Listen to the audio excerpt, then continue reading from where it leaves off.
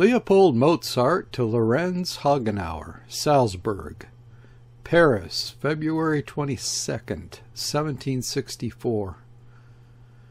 The sun cannot always shine, and clouds often gather, only, however, to be again dispersed. I did not make haste to send tidings of the sad death of Countess van Eyck. I thought it would be sufficient if I prepared the hearts of the people in Salzburg for the sad event, while leaving it to others to report the end. Nobody likes to die anywhere, but here it is doubly sad for an honest German if he falls ill or dies. Soon afterwards, a sudden and unexpected event plunged me into a certain embarrassment. My dear Wolfgang suddenly got a sore throat and a cold, so that on the 16th, the morning on which it started, he developed such an inflammation of the throat that he was in danger of choking. He also had a very high fever. After 4 days he got up and is now well again. My little girl, too, is suffering from a cold, but it is not feverish. Now I beg you to have 4 masses read as soon as possible at Maria Plain, and 1 at the Holy Child at Loreto. These we promised for the sake of our children, who were both ill. I hope that the other masses will, as I asked, always continue to be read at Loreto for as long as we are away. The Duc d'Ayen has arranged that in a fortnight at latest we shall drive out again to Versailles, in order that we may present to Madame Victoire, the King's second daughter, to whom it has been dedicated, of the engraved sonatas of the great Wolfgang. The second will be dedicated, I think, to Madame la Comtesse de Tessé. Within 3 or at most 4 weeks important things will have happened, if God wills. We have tilled the soil well and now hope for a good harvest. One must take things as they come. I should have at least 12 louis d'or more if my children had not had to stay at home for a few days. Thank God they are better. Do you know what people here are always wanting? They are trying to persuade me to let my boy be inoculated with smallpox. But as I have now expressed sufficiently clearly my aversion to this impertinence, they are leaving me in peace. Here inoculation is the general fashion, but for my part I leave the matter to the grace of God. It depends on His grace whether He wishes to keep this marvel of nature in the world in which He has placed it, or take it to Himself. I shall certainly watch over it so well that it is all one whether we are in Salzburg or in any other part of the world. But it is this watching which makes traveling expensive. Mr. de Herbert has handed to Wolfgang from the king 50 louis d'or and a gold box. Leopold Mozart to Lorenz Hagenauer, Salzburg, Paris, March 4th, 1764. I ought to have written to you long ago, but the things I have had to do for some days, and shall have to do until the 10th, in order to make sure that between 6 and 9 on the evening of that day I shall pocket 75 louis d'or, have, as you will understand, prevented me. On the 3rd, our servant Sebastian Winter left here with the country coach via Strasbourg for Danuskingen. God. He has entered the service of Prince von Fürstinger as Friseur. I have taken on another one, called Jean-Pierre Potivin, who speaks good German and French, for he was born in Alsace. Now I have to buy his clothes again, a heavy expense. Madame, you will think perhaps that we are taking part in quite extraordinary carnival festivities.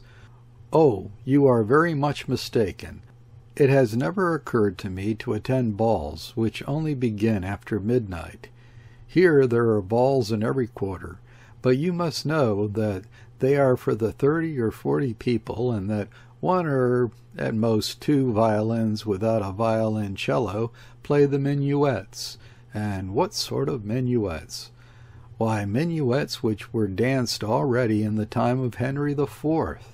And in the whole town there are about 2 or 3 favorite minuets, which must always be played, because the people cannot dance to any save those particular ones during the playing of which they learn to dance. But above all, contradances, or what we call English dances, are danced. All this I know from hearsay only, for I have not seen them. Leopold Mozart to Lorenz Hagenauer, Salzburg. From Paris, April 1st, 1764. We are all well, and we thank God from the bottom of our hearts. And now I have the pleasure of informing you that I hope in a few days to lodge with the bankers Turton et Bayer 200 louis d'or to be entrusted to safe hands and in due course sent off to Salzburg. On April 9th I shall again have to stand the shock which I had on March 10th, but I doubt very much whether this one will be as great as the first, for at the concert on March 10th I took in 112 louis d'or, but 50 to 60 louis d'or are not to be despised either, and if there are more, one simply pockets them. Not a farthing is paid at the door, but whoever is without a ticket is not admitted, no matter who he is. My friends sell the tickets a week beforehand, each for a Labthaler or a Federthaler, 4 of which make a louis d'or. But most of the tickets, in blocks of 12 and 24, are given to ladies, who sell them the more easily, as out of politeness one cannot refuse to buy them. As the saying goes, Frenchmen like to be fooled. On the billet, which is written on a card and bears my seal, there are only these words: Au Théâtre de M. Félix, Rue Porte Saint-Honoré, whatever. On the billet is the name of the hall.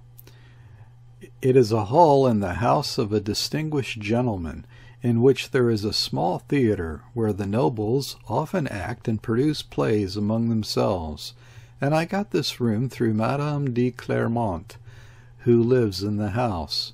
But the permission to hold the 2 concerts there is something quite exceptional, and is directly against the privilege which the king has given to the opera, the concert spirituel, and the French and Italian theatres, and this permission had to be obtained from the Lieutenant General of Police, and many of the leading ladies who sent messengers and wrote applications in their own hand.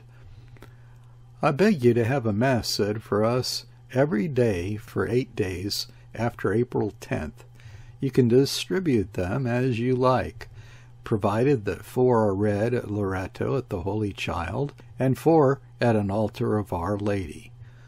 I only ask you to observe for certain the days I mention.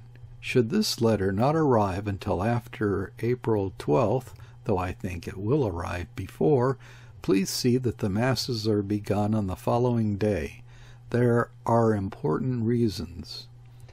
And now it is time to tell you something about my 2 friends from Saxony, Baron von Hopfgarten and Baron von Buzz.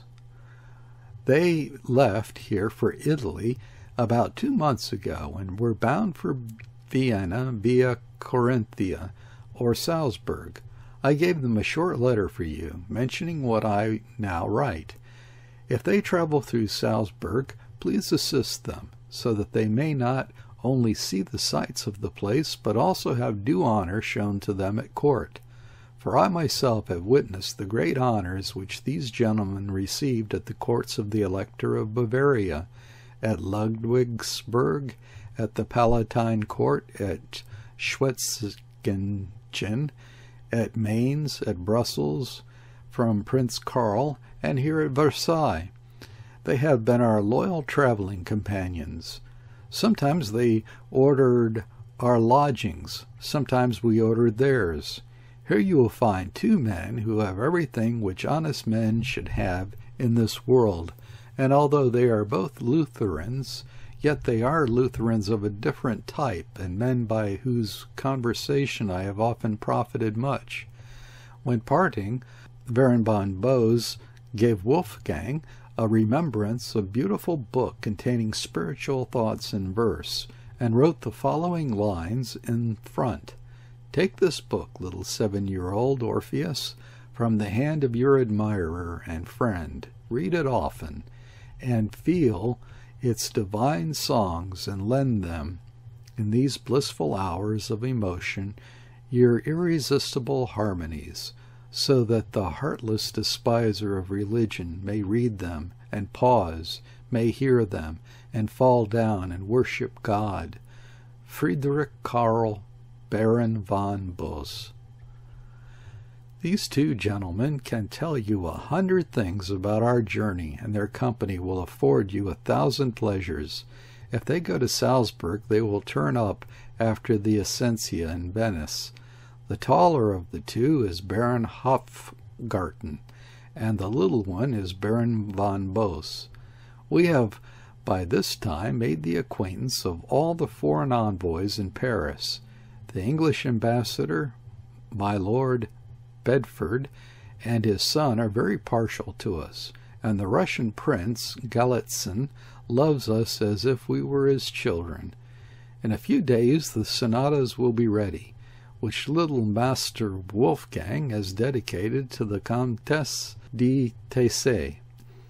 They would have been ready before, but the Countess absolutely refused to accept the dedication written by our best friend M. Grimm, so it had to be altered, and as she is usually in Versailles, we have had to wait all this time for an answer. It is a pity that this dedication was not allowed to be engraved, but the Countess refuses to be praised, and in this dedication both she and my boy are very vividly described. The Comtesse de Tessa has given Wolfgang another gold watch, and an earl a gold box. And now you must know who this man is, this great friend of mine, to whom I owe everything here, this M. Grimm. He is secretary of the Duc d'Orleans, and he is a man of learning and a great friend of humanity. All my other letters and recommendations brought me nothing, even those from the French ambassador in Vienna, the imperial ambassador in Paris, and all the letters of introduction from our minister in Brussels, Count Cobenzl, Prince Conti, Duchess d'Aiguillon, and all the others, a whole litany of whom I could write down. M. Grimm alone, to whom I had a letter from Frankfurt, merchant's wife, has done everything. He brought our business to court, he arranged for the first concert, and he paid me on his own account 80 louis d'or. That is to say, he got rid of 320 tickets. In addition, he paid for the lighting, as more than 60 large wax candles were burnt. Well, this Mr. Grimm secured permission for the first concert and is now arranging for the second, for which 100 tickets we have already been sold. So you see what a man can do who has a good sense and a kind heart. He comes from Regensburg, but he has been in Paris for over 15 years already and knows how to launch everything in the right direction, so that it is bound to turn out as he wishes. Written on the cover, my children and my wife send their greetings to all. A copper engraver is working himself to death to engrave our portraits, which someone, an amateur, has painted excellently well. Wolfgang is playing the clavier. I am standing behind his chair, playing the violin. Nannerl is leaning on the clavecin with one arm, while in the other hand she is holding music, as if she were singing. Leopold Mozart to Lorenz Hagenauer, Salzburg. From London, April 25th, 1764. Thank God we have safely crossed the Max Glannerbach. Yet we have not done so without making a heavy contribution in vomiting. I, however, have had the worst time of it, but we saved money which would have been spent on emetics, and thank God we are all well. Whoever has too much money should just take a journey from Paris to London, for his purse will certainly be lightened. We had the honor of spending 4 louis d'or in Calais, although we did not take a single meal at home, but took them with the procureur du roi et de l'Emeraunt, with whom we also left our carriage. As soon as you arrive in Dover, it is even worse, and when you land from the boat, you find yourself surrounded by 20 to 40 people who are all your most obedient servant, and who want to snatch your luggage from your own servants in order to carry it to the inn, after which they must be paid what they demand. I had to pay 3 louis d'or for the crossing, for I took a boat for my family, for which one has to pay 5 louis d'or. I therefore took with me 4 other passengers, who each paid half louis d'or. To be landed in a small boat at Dover from the large boat, each person has to pay half a federthaler. So I had to pay 6 small or 3 large lubthalers, for I had 2 servants with me, and had taken 7 post horses as far as Calais, as one servant rode.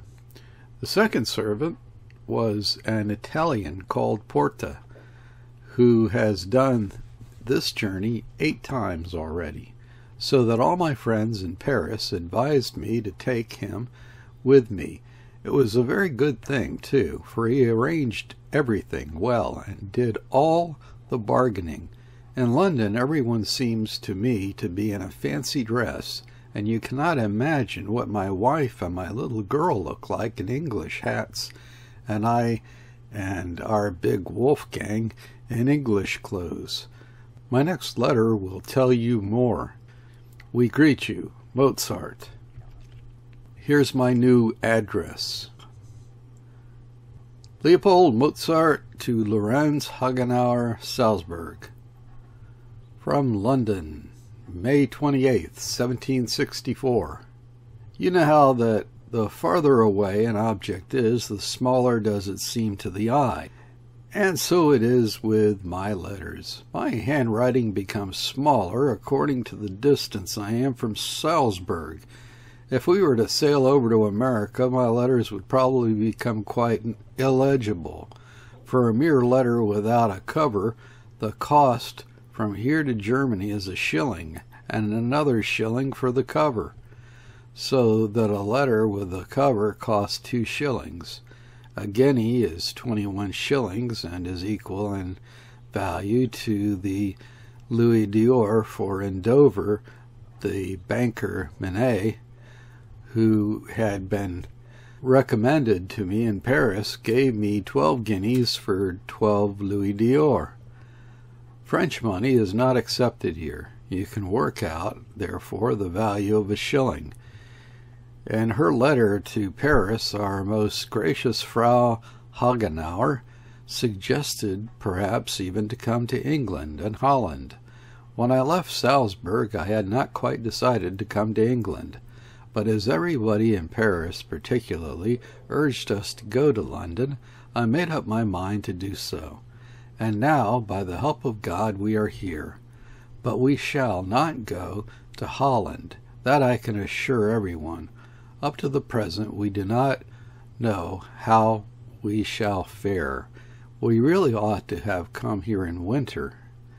On April 27th we were with the King and Queen in the Queen's Palace in St. James's Park, so that by the 5th day after our arrival we were already at court.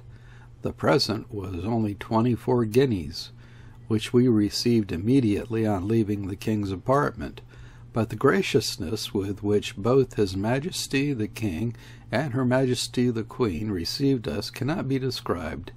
In short, their easy manner and friendly ways made us forget that they were the King and Queen of England. At all courts up to the present we have been received with extraordinary courtesy, but the welcome which we have been given here exceeds all others. A week later we were walking in St. James's Park. The King came along, driving with the Queen, and although we all had on different clothes, they recognized us nevertheless, and not only greeted us, but the King opened the window, leaned out and saluted us, and especially our master Wolfgang, nodding to us and waving his hand. In addition to all his kindness, Mr. Grimm, our sworn friend, who did everything for us in Paris, gave Nan Earl, on our departure, a gold watch, and Wolfgang a fruit knife, such as is used in Paris with glacé fruits, the handle of which is of mother of pearl set in gold. It has 2 blades, one of gold and the other of silver. I intended to send off this letter a week ago. I was, however, not only prevented from doing so, but I wanted to wait for some news. But I have nothing more to tell except that on May 19th we were again with the King and Queen from 6 to 10 in the evening, when the only other people present were the 2 princes, who are the King's brothers, and another, the brother of the Queen. When we left the room we were again handed 24 guineas. If this happens every 3 or 4 weeks we can put up with it. Now we are going to give on June 5th a so-called benefit concert, or concerto al nostro profitto.